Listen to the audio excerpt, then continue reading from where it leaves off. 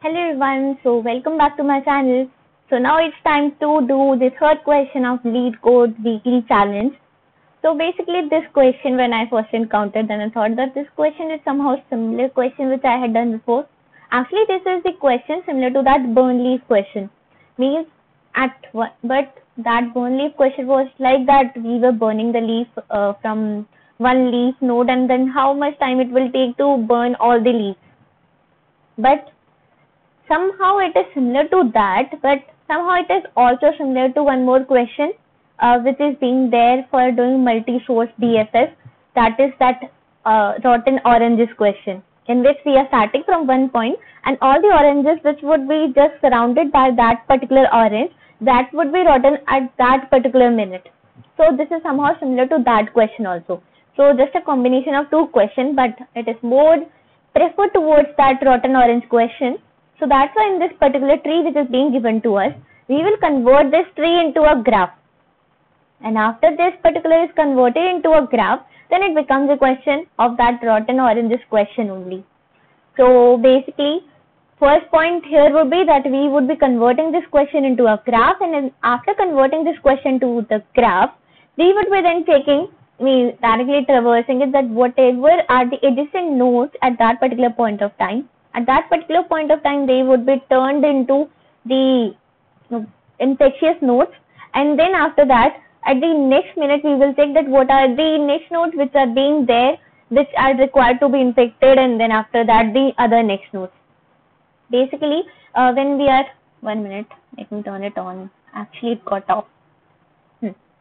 So basically what I'm saying is that at 1 minute when we are at this particular moment, then the node which is surrounded are these two, right? So when it would be a graph, then these three nodes would be adjacent to this, right? So that's why at this moment means at the one itself we would be getting these two. Means these three nodes are infected. Means when it comes out to be 2, here if we take at 0, and then at the 1 minute, when it happens the 1 minute, then these nodes would get infected. Then after that, here there is no node, means there is no node here and there is no node here, right? But there is one node here.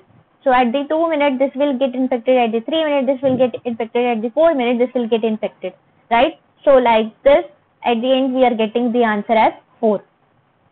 So this is a thing which we are required to do in this particular question. But yeah, I just directly explained you the question because when I saw this diagram and read that and somehow just skimmed to the question, then I just thought that yeah, this is similar to that question. So let me first go through from the question. You are given root of a binary tree with unique values and integer start. At minute 0, an infection starts from node with the value start. So this is a thing which is being given to us. All the values are unique, no duplication is there, and there is one start node which is being given to us from where the infection starts. And each minute a node becomes infected if the node is currently uninfected and the node is adjacent to an infected node.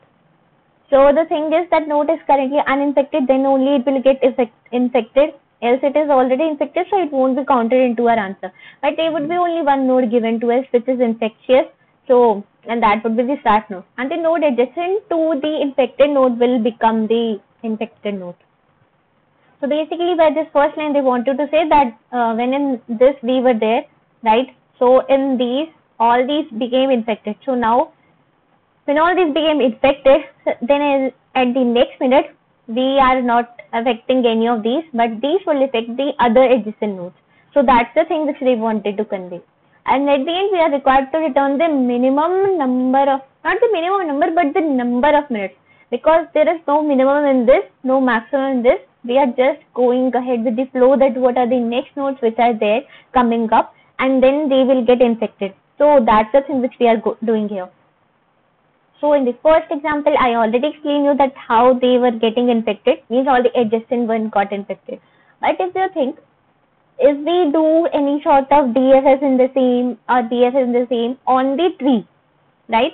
So would we able to come up with a solution? Because when we do DFS or BFS on a tree, so it is in just one direction, and then in the backtracking part in the DFS portion, it comes back to from where it got started. But here the node is also different, means a root. You can better say that the starting node where the infection is starting, that is here acting as a root node from where we are required to start for a traversal of the tree. So that's why it would be better to convert this particular tree into a graph. In actual, a tree is already a graph only, but the graph has some more properties than tree, but still means the tree is, you can see the sub part of a graph. So that's why we can easily convert this tree into a graph after creating the undirected edges in the same, or even the directed edges in the same.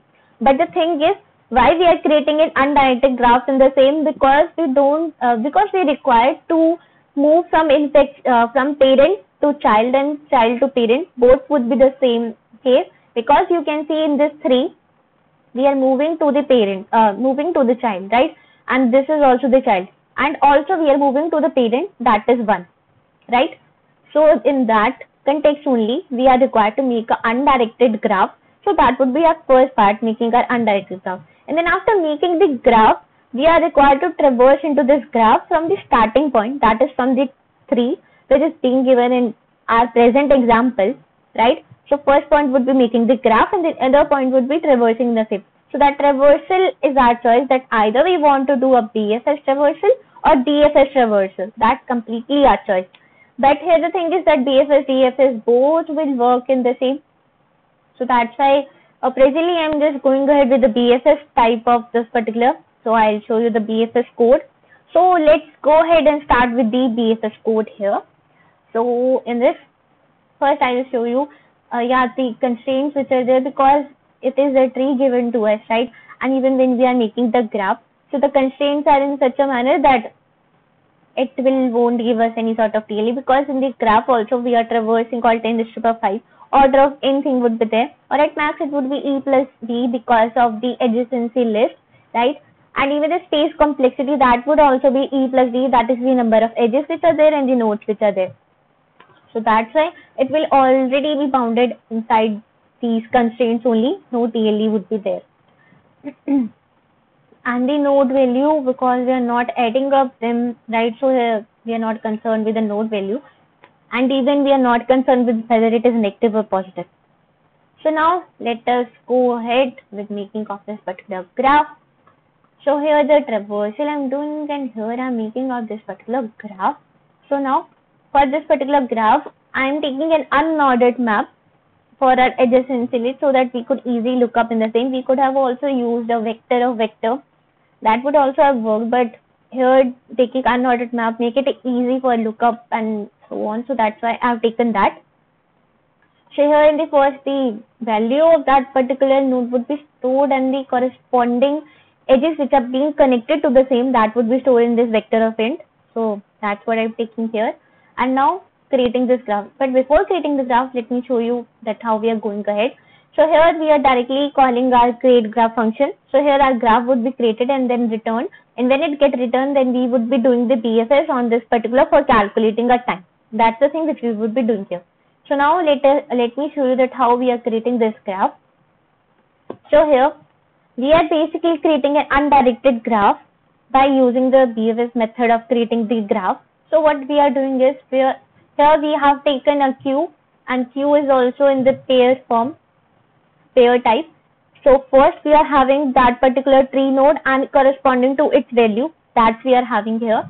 So at the first time we will be pushing that root, the first node which is there, and its corresponding value we are taking the -1. Basically here it basically stands for the means what is the parent value for the thing, and the root won't be having any parent, right? Because root itself is a parent. And then we would be going ahead for making our graph. So here, and this is for this whole, means this particular, this whole while loop, that now we are having something in our queue, right? So then first thing which we would be doing is, we will be checking node and the parent from this particular queue, right? So root node will be checked out, and it will be popped out from the queue, and then we will check the parent is basically stored into this particular portion, that is this -1. So we will check that if it is not -1, at the root point it would be -1 only, because root don't have any parent, right? So if that is the criteria, then we won't be going into this particular loop for making our graph, but we would be going in this.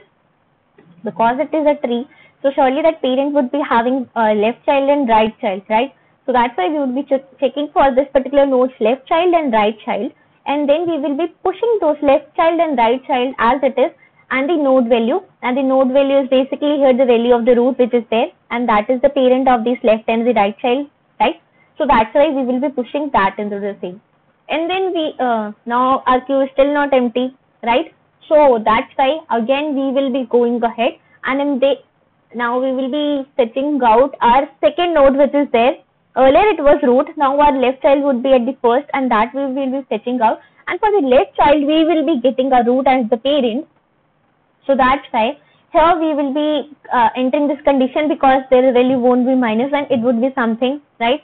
And here even this -1 from that particular constraints also, if that the other constraint were not given as that the value of the node are all positive, then surely here for this particular what we say for this root, rather than taking as -1, we would have been required to take int max. That would be the same here. So that's why that particular is helping us out, means those constraints are helping us out. So here you can check that if there is a parent, right, because left would be having a parent as root, so in that criteria we will be directly pushing that node value which is there, means the left value, to the adjacency list of parent, that is root is being connected to our left, that we would be doing. And the node value, by taking the node's value, we will be pushing the parent value to the adjacency list of the node value. And why we are doing so? Because here we are creating undirected graph, so that's why we are pushing parent to the node and node to the parent. Both of the things we are doing here. So that the thing which we are doing here. So this was the part for creating a graph, and this whole process would go on, and the graph would be created completely, an undirected graph. Now after the graph is being constructed, now comes the part of taking out the time from that particular graph, and how we are doing that. So here I am taking the method BFS rather than doing DSS. That also we can do, but presently BFS. So here what we are doing, for BFS we require queue, as the way we were requiring in that making of graph also. So here also we are requiring a queue, in that we are pushing our values, and then unordered map.